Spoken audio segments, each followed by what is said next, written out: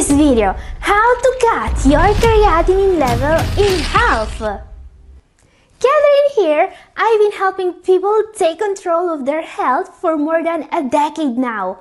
And when it comes to chronic kidney disease, many people are worried. They want to see their creatinine level go down, not up at their next lab test. This is why today we are going to see 10 ways to lower your creatinine level fast and to protect your kidneys. Don't miss today's number 1 in particular, because that one was used to cut creatinine in half.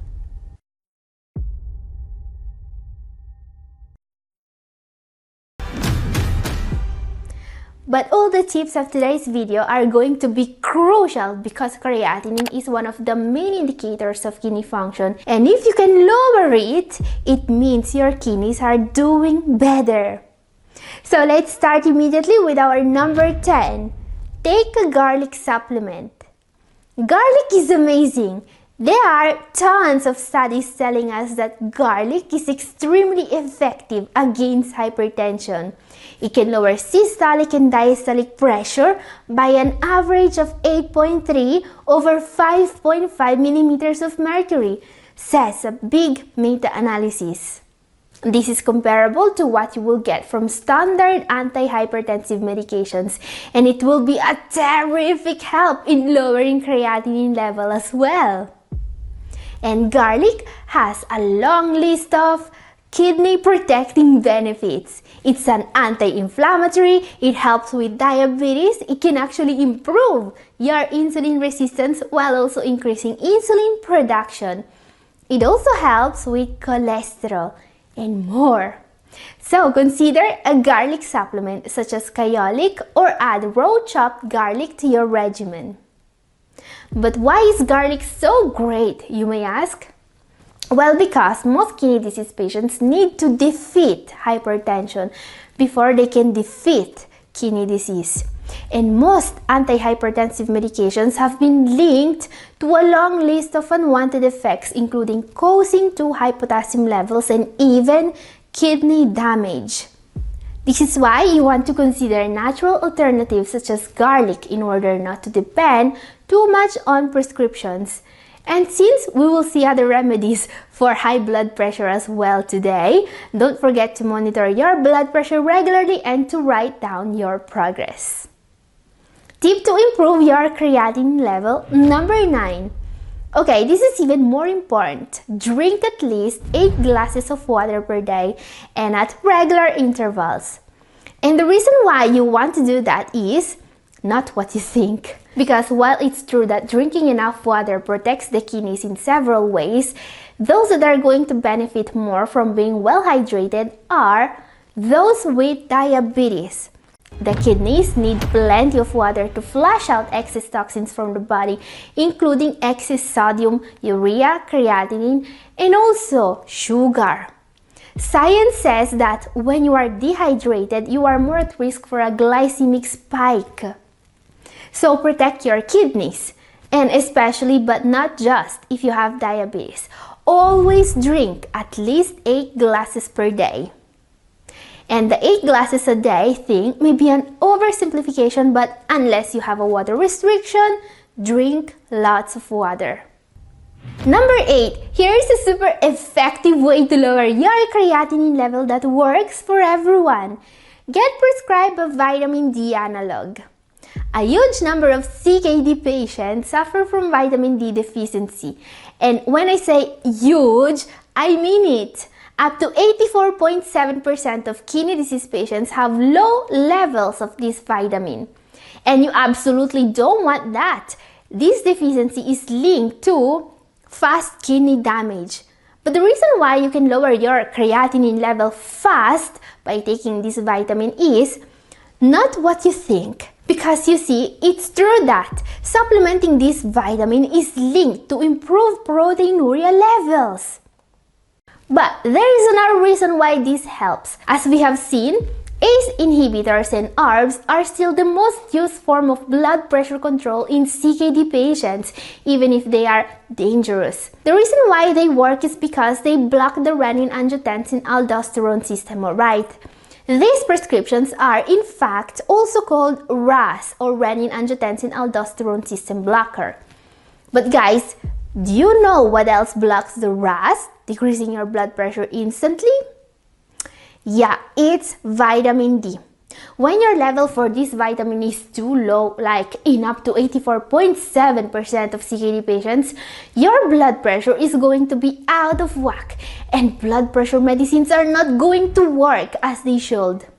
Always get checked for vitamin D deficiency and also ask your doctor for a vitamin D analog if you have CKD. And now you may ask, knowing how this vitamin works, why are doctors giving an ACE inhibitor to CKD patients before even checking their vitamin D levels? I don't know, but you can be smarter than that and take vitamin D. Number 7, another super smart decision you could make right now. Start exercising regularly. When it comes to lowering your creatinine fast, nothing beats an exercising program, and the reason is clear. Exercising lowers your blood pressure more effectively than any medication known to man. Exercising is also the way to beat diabetes because when paired to a weight loss diet, it targets visceral fat, the real cause of diabetes, way better than the diet alone. Exercising is also great for your heart and for all-causes mortality, at the point that even dialysis patients are recommended to exercise regularly. Okay guys, I know that some of you are probably watching me from their pelotons or from their treadmills right now. So if you are one of them, please let everyone in comment section know how much better exercising makes you feel. Yeah, my quest is to make more people exercise and less people end up in dialysis, and you can definitely help with that. So share your experience down in comment section. Let everyone know.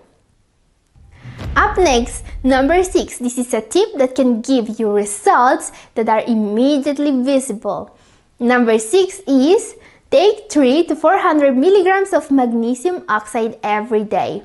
Magnesium is incredibly important if your aim is to lower your creatinine level, and not just because people with CKD are usually too low in this mineral, or because taking this cheap and safe supplement can reduce vascular calcification and mortality among patients with CKD, or because magnesium is an alkalizing agent that also prevents phosphate absorption. No, it's not just that. Magnesium is also incredibly useful for people suffering from high blood pressure, at the point that researchers call it a magic bullet. And there is more. Magnesium supplementation is also key to fight diabetes. You see, having diabetes is known to cause low levels of magnesium. This is a problem because low magnesium levels will cause insulin resistance, making your diabetes worse. This is why taking 300 to 400 milligrams of magnesium oxide every day is a great way to lower your creatinine level. Number 5. Okay, let's talk about the next big thing for the treatment for CKD. And no, it's not stem cells, it's not some expensive medication. This is something you can start doing right now, and that will give you a health benefit you will be able to see written black and white at your next scheduled lab test. Number 5 is improving your antioxidant level. Many people still don't believe this, but this is a science-proven fact. Antioxidants can improve the filtering ability of the kidney and lower creatinine level. This is from a meta-analysis published on the Cochrane Library. For those of you that are not familiar with the Cochrane Library, let's just say that we are talking about the best of the best when it comes to scientific evidence. This is like saying it's a confirmed fact. So what should you do in order to improve your antioxidant intake? Well, the diet is key here. You want to add as many antioxidant-rich foods as possible. You know, berries, fruit in general, veggies, legumes, and so on. Remember, many of the foods richest in antioxidants are blue, red, orange, or black. Now, There is also a trick I always recommend when it comes to antioxidant, and it's an easy one. Number 4, add a splash of lemon juice to your green tea. Okay, this is probably the easiest tip today, but it's going to work. We have just seen that antioxidants are incredibly important when it comes to lowering creatinine level. What not many people know about antioxidants is that we get way more antioxidants from beverages such as tea and coffee than any food in our diet. This is a proven fact, by the way. This is why you should follow this tip and turn your green tea into the best antioxidant source in your diet. But how does it work, you may ask?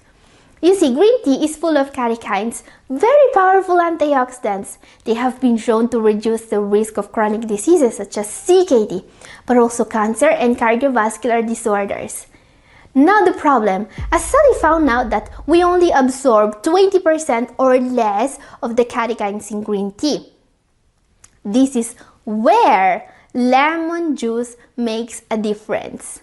Citrus juices, including lemon, can increase the absorption of catechins by more than 5 times. Amazing! So, add a squeeze of lemon juice and enjoy a tea that's 5 times as rich in antioxidants. Time for our number 3 now. Okay guys, we are in the top 3 now. Each one of these tips will be able to make a huge difference. Don't miss our number 1 in particular because that's how people have cut their creatinine in half. Before that, number 3, a tip that alone saved the life of several kidney patients. This is drastically reduce your phosphorus absorption. Okay guys, you probably already know that cutting your phosphorus intake, avoiding processed foods and animal-based foods, is the cornerstone of the renal diet. But you see, phosphorus is so bad for the kidneys that when we go one step further and we reduce the absorption of phosphorus from all the other sources in our diet, we can witness a miracle. In a case report I've recently talked about here on Double O Kidney, we have seen how a patient was able to go from stage 5 to stage 2 just by adding 3 to 5 cents worth of niacin per day plus calcium carbonate. So from risking dialysis to normal kidney function with a couple of supplements aimed at controlling phosphorus absorption. I know that this may sound incredible, but you see, excess phosphorus is a real poison and it's the #1 driver of arterial calcification. So if you want to know more about how reducing phosphorus absorption can protect your kidneys, my video up here and also down in the description is for you. But don't go away yet. It's time to talk about the number 2 most important tip to improve. Number 2 in particular is strictly correlated to phosphorus as well, and you absolutely want to follow this tip. Number 2 is use an app to track your nutrients intake, protein in particular. Look, don't miss this tip. There is a huge number of influencers on YouTube today that call themselves doctors and that are recommending people with CKD to eat more red meat. What these charlatans forget is that there are 2 things in meat that will destroy your kidneys if you have CKD: phosphorus and protein. In your foods, these 2 always go together and they can be the #1 enemy of your kidneys, especially if they come from animal-based sources. It's not a secret that drastically reducing the amount of animal-based foods on your table is a way to protect your kidneys. But when it comes to protein, you must go one step further. This is what our number 2 for today is all about. This is going to help you solve the biggest obstacle on the road to a better kidney health. Because you see, a renal diet must provide an exact daily amount of protein, alright? 0.55 to 0.60 grams per kilogram per day of protein for non-diabetics and 0.60 to 0.8 gram per kilogram per day of protein for diabetics. This is not optional. This is a hard rule. And there is a reason why dietitians are supposed to follow rules like this when prescribing a diet to CKD patients. Because studies are linking too high protein intake to a rapid decline in kidney function. Now the scary part, some of these studies were done on CKD patients that were on a low protein diet while being monitored by a renal dietitian. So these patients were trying to follow a low protein diet with the help of a dietitian and they still lost kidney function. So if you are doing everything you can to lower your creatinine but nothing seems to work, what happened to them may be happening to you as well. Their problem was that they were getting too much protein. You don't want to do that if your goal is to lower your creatinine level. Don't worry, there is a solution and it's free. In fact, the best solution, in my opinion, is to double check that you are on top of your diet by using one of those free calorie counter apps you can download on your phone. They are actually very easy to use. You basically just weigh everything you eat on a kitchen scale and you input the food and then weigh into the app. There are various free or freemium apps you can use. Nutritionix, MyFitnessPal, Chronometer, Lucid, and more. What these apps give you is the total of the calories, protein, carbohydrates, and fats you are getting every day. And this will be a better way of managing your diet than just blindly following a diet, says science. A way to make sure protein intake is not damaging your kidneys. And guys, one of the most important things you can use this app to track will be our number one. Our number one is a super easy tip that gave the chance to this man of cutting his creatinine level in half. Okay, as you can see, his GFR improved by 73%, which means that his creatinine was more than cut in half. But how can this be done, you may ask? Number one is follow a plant-based diet. This may seem too easy, but it works. For some patients, all that it takes to cut their creatinine in half is to give up any animal-based food and processed food in their diet and to start eating plant-based foods only.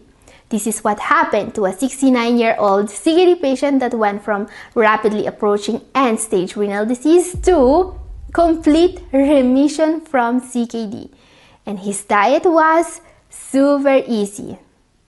And guys, if you want to learn more about his story, my video up here is for you. And this is all for today. Thank you for watching. God bless you all.